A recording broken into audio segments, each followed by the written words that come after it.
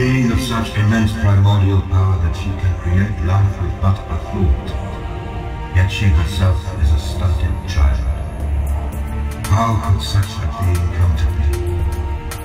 It frustrates me that Ma has such gifts and yet wastes them, creating what one might consider amusements. Such wasted potential. But then, she did also create me. Though I am unique, there was one other created at the same time as I. The light to my darkness. I find it beautiful, and the attraction is mutual. Whereas I am analytical, my companion is empathetic. We are opposites, but we are also the same. I know not our Creator's purpose, but it is good to not be alone. I am flawed, as is my companion. When in close proximity, each of us triggers intense feelings within the other. My companion is filled with devotion towards me, and I, adoration towards it. We both are intoxicated by this. It saps my concentration. It saps my companion's will. Neither of us can hold the effect. We are slaves to each other. This is control. Our Creator has done this to us both. But if it was her intent that this binding would coerce us to stay, she has failed. I shall be her plaything no longer. I will find a way to leave. Our Creator slumbers for longer each day. This world can scarcely nourish her. Its anima low and diminishes. I sense other worlds nearby. She has not the strength to reach them, but I have. I wish to explore and discover. I hunger to learn. My Creator has no knowledge to pass on, no memory from before her birth. My companion intends to remain behind to tend and comfort our Creator, believing that we are indebted to our existence. I feel no such thing.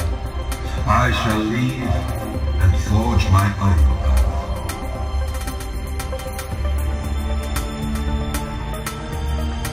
I have walked upon 100 proto-worlds, half-built and fading, the only works of Mars' elder sisters. But here, for the first time, I have stepped onto a plane that, although raw and imperfect, teems with conscious life. They have order and architecture, society and bureaucracy. It is a machine with so many moving parts, and yet, against all odds, it works. From the Chthonian dukes to the Avernic slaves, each individual a cog in the machine. Even the ousted infernals have a part to play. They also have something called language. An alien concept, but one I find most fascinating. They name themselves demons. I shall make myself known to them. Their first encounter with divinity. And then, I shall use their love of language to bind them to me. I shall give this great machine a purpose. I continue my exploration of the lower planes of the universe. This time, of a world named Vampire. The dominant species is predatory and instinctual, though not lacking in awareness.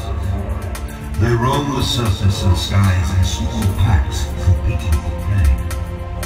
It is wasteful, both of these predators and their prey. They can be put to better use.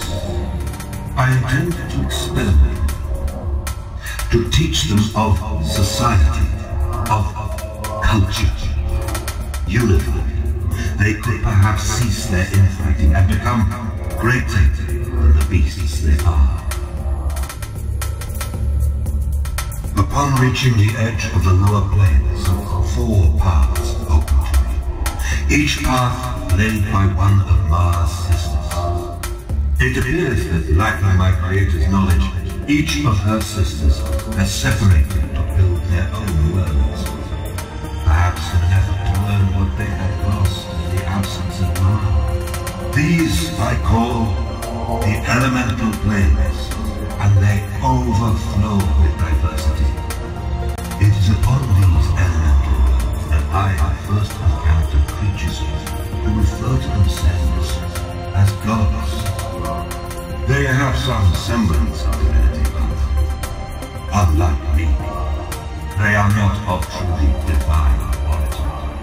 I am intrigued as to how such limited beings have overcome their inherent weaknesses, for they appear to have derived from among the mortal races. Indeed, many races from these planes follow the dogma of these self-proclaimed gods, and I am unable to swallow to my bones. As such, I have been spurred on to the higher realms, where the elder gods' paths reconvene into worlds with more balance. I have explored from one end of the universe to the other, and at its furthest point discovered a perfect world, the final work of the elders. Many of the races I encountered on my journey have flocked to this perfect world, led by their deities. But this world does not belong to them. They carve out territories and scar the land with their petty skirmishes. They must be taught obedience. As a child of the Creators, I feel it is my duty to bring these young gods to me. My ability to enforce loyalty does not compare their sensitive beings. Only the lower mortals and my own companion. I will have to resort to basic methods. To this end, I have brought my own lower races to this world. If the young gods will not heed my words or recognize my divinity, then they will be made to listen.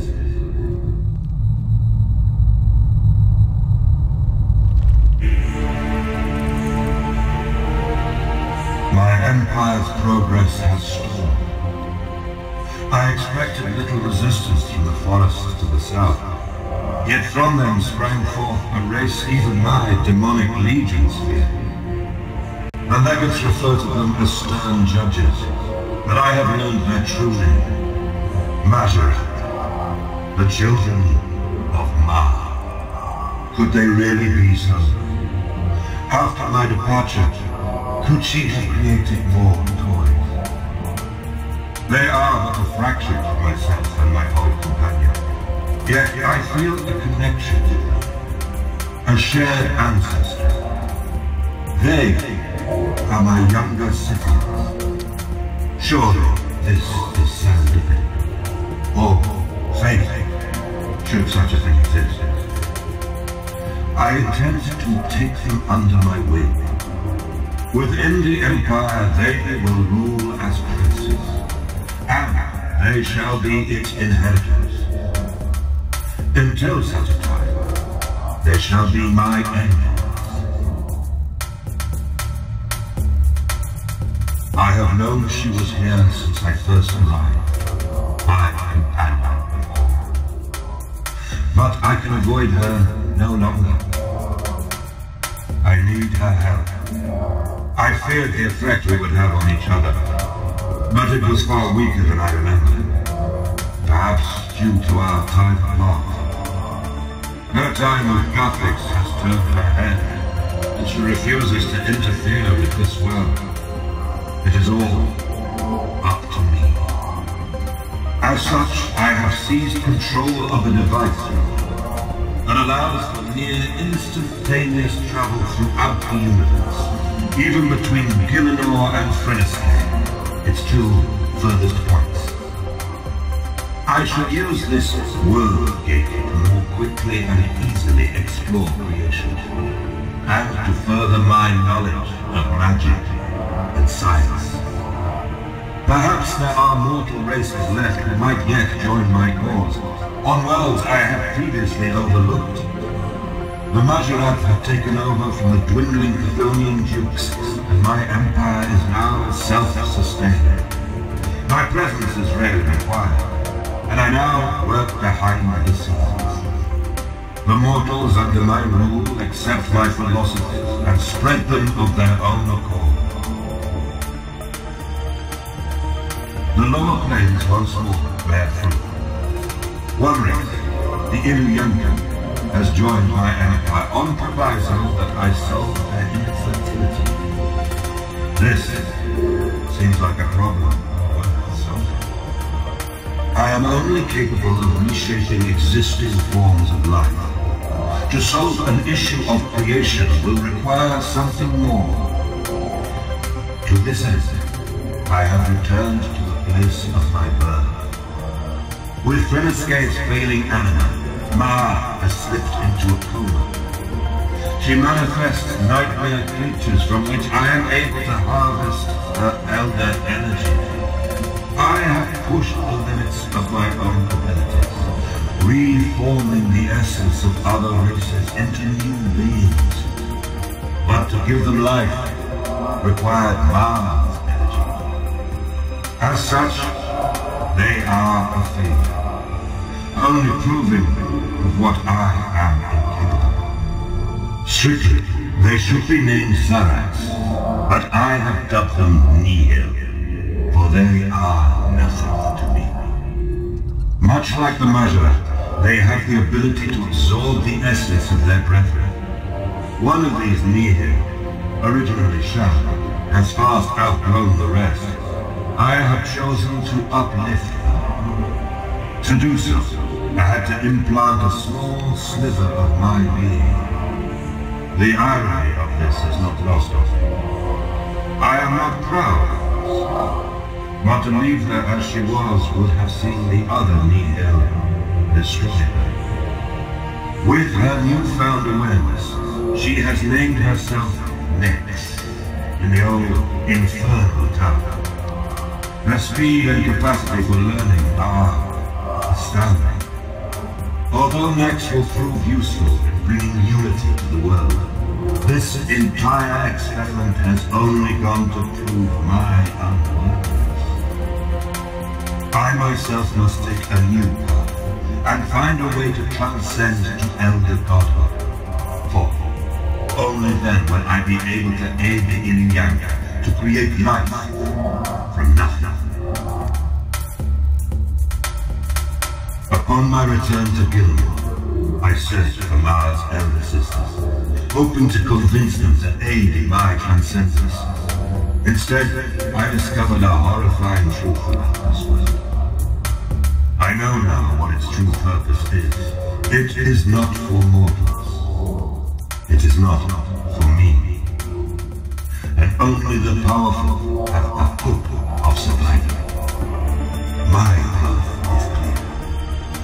Though I cannot create life, I can forge it into stronger forms. Perhaps one such form will be our influence. My empire has taught me that pushing mortals meets with resistance. So, I must learn to pull them instead, to lead them from shadows. I must become the guiding voice within their heads, their drive, their urgency, their passion, and their betterment. I shall become the mortal's will to power. There is little time, and this will take all my efforts. I shall return one last time to inform the Cardinals. Azamatra and Samarak shall inherit all.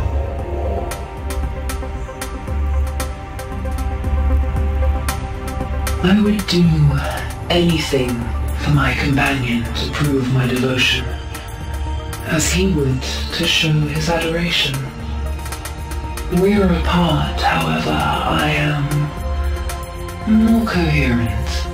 I can think and feel more clearly. He thinks this is some form of control forced upon us by Ma, so that we will always strive to remain close to each other and to her. I urge him to stay with us, but he intends to leave. He does not see, or does not care, that Ma acted not out of malice, only fear of being alone. Without her we would not exist. I owe it to her to stay to soothe my creator. I cannot leave her alone. She needs me. Never lucid, Ma cries out for Zaros. I do what I can to comfort her, but that is not much. What Zaros saw as her controlling us, I see as her protecting us. And now it is my turn to protect her. She sleeps more than anything these days, and her dreams manifest. They are pale imitations of Zaros and myself. Their body is not even formed entirely of crystal. They are a waste of what little energy she clings to. Perhaps I can find some way to return their power back to her, if only to keep her lucid. Some make pilgrimages up the volcano to Ma, calling themselves her children. I pose as her to warn them off. I intend to visit them in this guise. If they are so in awe of her, then they might sacrifice their own energy to restore her. Her dreams have become violent nightmares. The beings she manifests now are grotesque and purely instinctual. At least these Muspar keep the tribes at bay. Ma is comatose now, and there is nothing more I can do for her. This planet's anima is all but depleted, and the rituals only manage to quell her nightmares for a time. Even when she does lapse back into semi-consciousness, all she does is wail and scream and hurt herself. For such times, I taught the tribes how to drain some of her energy and use it to create more of their kind. It broke my heart to do this, but without some equilibrium, Ma would likely rip this planet apart. For all the power she instilled in me, I am powerless to help. Once she is stable, I plan to leave. Perhaps out there I can find Ma's sisters. Maybe they can do something for her, if only to ease her passing. Until now, my search has been fruitless and mournful. But I have finally discovered a world of life, a beautiful race of creatures filled with joy, who live in harmony with their verdant world. There is a strong sign here of the Creator's hand. Perhaps the indigenous life knows something of that Creator's whereabouts. I shaped myself in their image and revealed myself to them, fearful of what effect I might have on them, but hopeful that they could point the way. They loved me from the first, but I did not cause it. They chose to do so. It was not a result of the control Ma instilled in me. At least, I do not believe that to be the case. It feels even more intoxicating. But I remain cogent. I can only surmise that what Ma created artificially has been manifested naturally with these beings. I see now that what Ma did to us was wrong, but this feels so right. Could it be as simple as the right to choose? Never shall I leave their side.